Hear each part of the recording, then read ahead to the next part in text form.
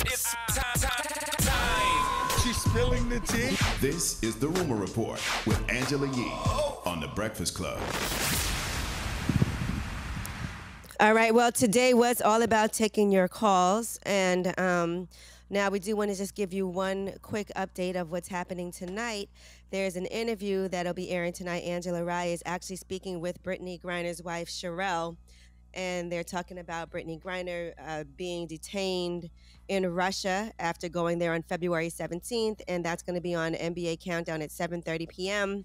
on ESPN. Here is that interview with Angela Rye. What was the last thing she said to you before she left for Russia?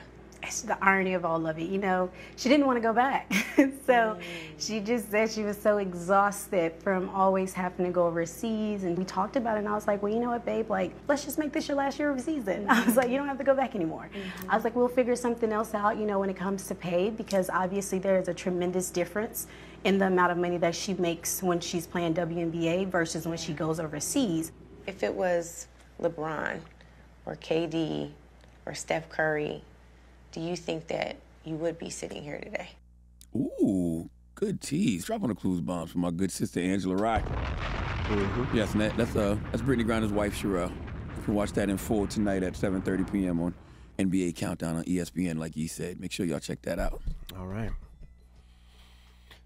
All right, well, that was your rumor report. When we come back, we got the People's Choice mix, man. Let's start it off with some Pac, some changes. 800-585-1051. It's The Breakfast Club. Good morning.